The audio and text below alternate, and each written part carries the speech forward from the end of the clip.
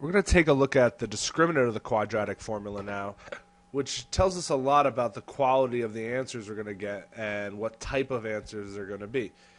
Well, the discriminant, again, don't forget, is under here, but it is b squared minus 4ac. Now, what this is going to help us describe is what we like to call the nature of the roots. Now, the roots are the solutions we're going to get. So we can actually just look at the solutions and tell what the nature of them are by what numbers they are, but the discriminant will actually tell us about that beforehand. So there's only a few different numbers the discriminant could come out in general. It's either going to come out to be a negative number, right? It's either going to be negative, or it's going to come out to equal 0, right? Or it's going to come out to be a positive number. That's the only thing that can happen. It's only one of those three. So we got to consider only these three cases. But actually under positive, we're going to consider two subcases here. We're going to consider when we have a perfect square. So perfect squares would be like 4 or 9, 16. Those are your perfect squares. And we're going to talk about if it's a non-perfect square, like 2, 3, 5. There's many more non-perfect squares than perfect squares. All right. So if the discriminant came out negative, well, what would that mean? Well, since it's under a square root, we can't take the square root of a negative number in the real number system, so it's not going to be real. It's actually going to be imaginary.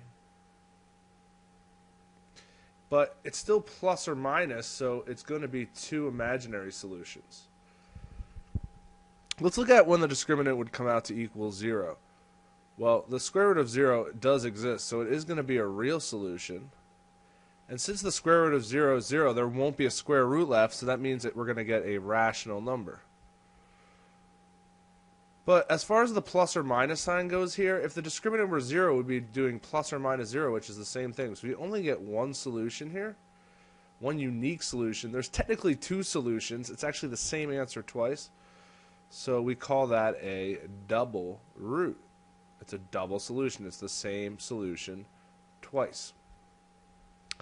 Now for positive, well, if it's positive for both of these, it's going to be real because the square root of a positive number does actually exist. And because it's plus or minus, and since there'll be an actual number here either way, it's 2. So they both give you two real solutions, so what's the difference? Well, with the perfect square, like the square root of 9 is 3, there's not going to be a square root left, so that's going to be rational. As with something like the square root of 2, which would be a non-perfect square, that's going to mean that it is irrational. So these are the only possibilities. So based on if the number is negative, 0, a positive perfect square, or a positive non-perfect square, I can tell you about the nature of the roots. What are the answers going to be like? If it's negative, there's going to be two imaginary solutions. If it's 0, there's going to be one real rational solution that we call a double root. If it's positive perfect square, two real rational. If it's a non-perfect square, two real irrational. So there is a look at the discriminant of the quadratic formula.